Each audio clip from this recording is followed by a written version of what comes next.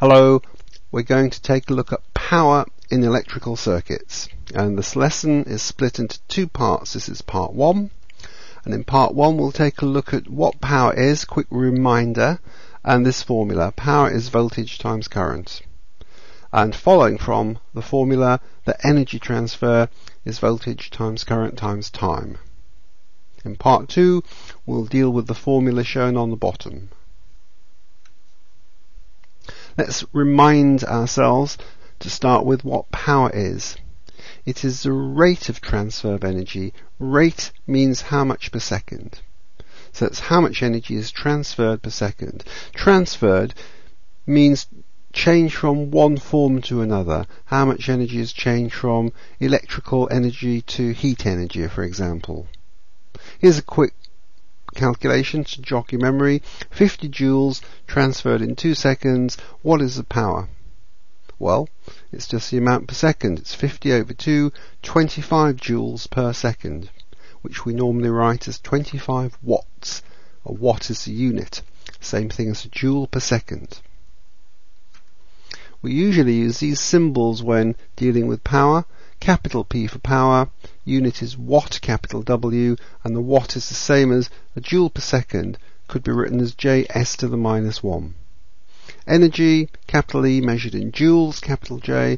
Time, small t, measured in seconds, symbol small s, not SECS. The key formula is power is energy over time. The rearrangements of it are E is power times time, very important, or time is energy over power. So you should be able to use all of those three forms.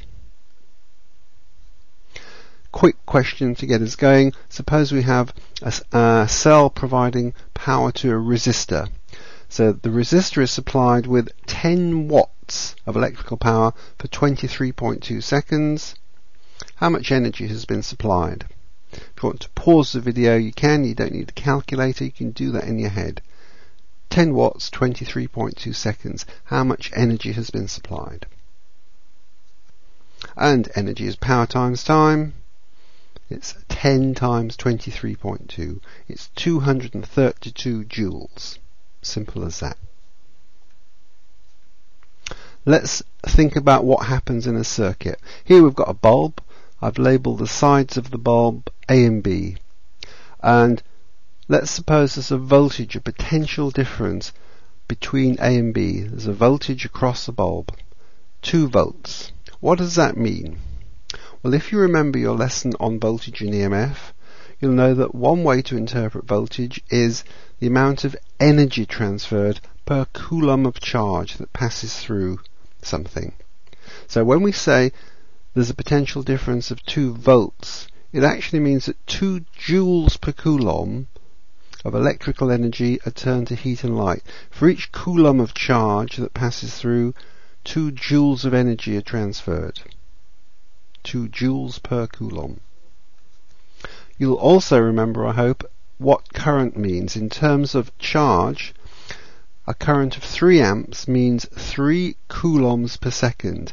It means that every second 3 coulombs of charge pass through the bulb. 3 amps, 3 coulombs per second. The question is, what is the power in this case? How much energy is being transferred per second? If you want to pause the video and think about that, I'll give you the answer in a moment. And the answer, I hope, is 6 watts. I hope you got that.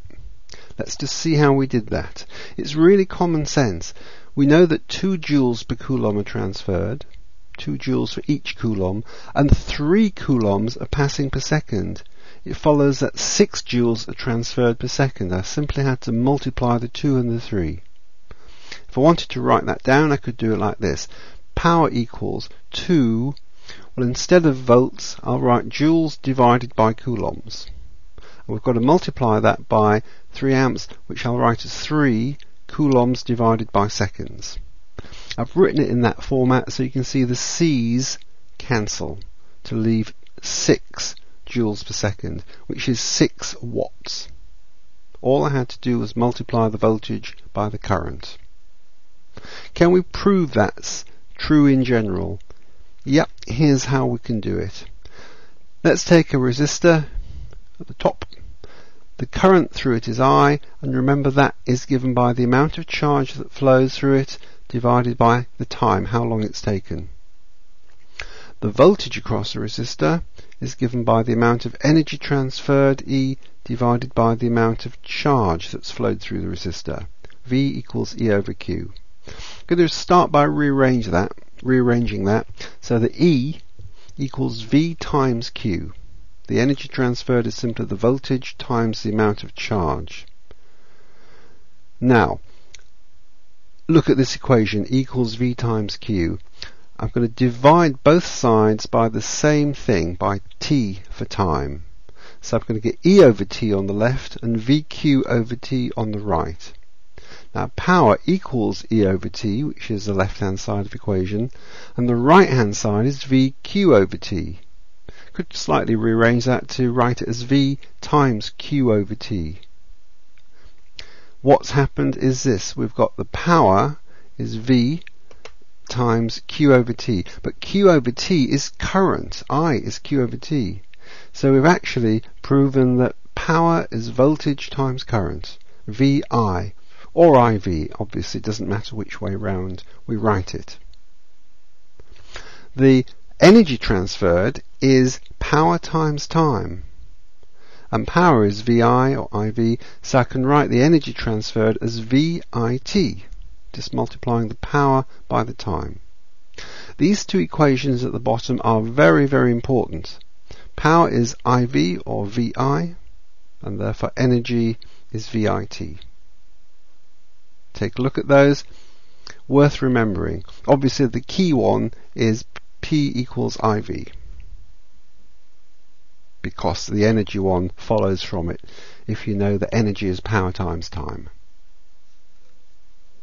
Let's look at a problem. Can you have a go at this? 20 volts applied across a resistor, 5 amps going through the resistor. What is the power dissipated by the resistor, and how much energy is transferred in 1 minute? If you want to pause the video and try this for yourself. Read the question, do it for yourself. The answer, I hope you found, was P is IV, it's 5 amps times 20 volts, it's 100 watts. That's the power dissipated. How much energy is transferred or dissipated in a minute? Well, energy is power times time, it's 100 watts times 60 seconds, it's 6,000 joules. Fairly straightforward. Here's a harder one for you to try. The power output of a cell is 500 milliwatts when it drives current of 4 amps around a circuit. What's the cell's EMF? Now I'll give you a clue here. EMF can be treated just the same way as voltage, because EMF, like voltage, measures the amount of energy transferred per coulomb and is measured in volts. So any formula that has voltage in, you can put EMF in. Pause the video, have a go at that question. Here's my answer. We know that power is voltage times current. For a cell, because voltage and EMF mean the same thing, energy transferred per coulomb, we can write power for a cell producing electrical energy is EMF times I. Instead of V times I, we can write EMF times I. Put the numbers in. The power is 500 milliwatts. Milli is 1,000th. So 500 milliwatts is 0.5 watts. That will equal the EMF times 4 amps. Rearrange that, and the EMF is 0.125 volts. Can't really give the answer to 3 significant figures because the data wasn't given that precisely. Best answer would be the EMF is 0.13 volts. Rounding to 2 significant figures. That's all for the introduction. I hope that makes sense. It's important to understand that, so if you want to watch it again before watching part 2, it will be well worthwhile.